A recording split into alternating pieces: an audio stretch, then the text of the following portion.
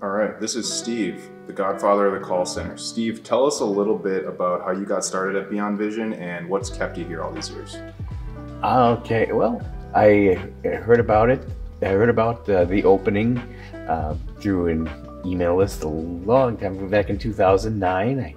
I needed a job, and because I had a degree in communications, I thought, well, this might be right up my alley. So it's kept me employed for all these years. I enjoy the interaction with customers on the phone, whether they're calls inbound or outbound. So yeah, I like what I do, so that's why I'm here.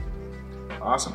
One question we get all the time is pretty much, how does this whole thing work? Can you explain how you use a computer?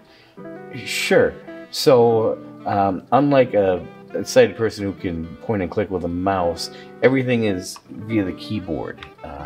All commands, keyboard, typing in, all the Microsoft programs that you can think of using internet, email, Word, etc.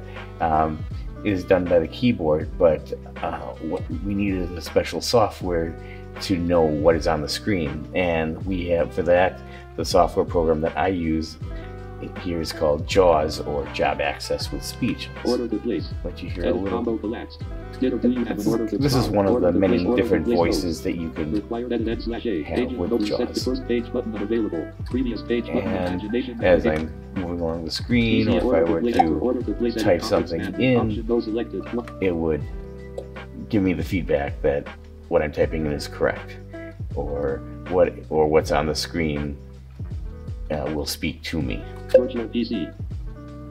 Are there any other pieces of technology that make your job more accessible? Actually, yes. I have a piece of technology here called a refreshable braille display, and that actually follows what is on the screen. For example, let's say I'm using JAWS, but I want to get to a piece of information quickly, or I want to verify what I'm hearing in my right ear because I have the customer in the left ear, so I can feel what is on the screen. TCN Agent Gateway, and as I move the arrow keys around, or if I were to type something,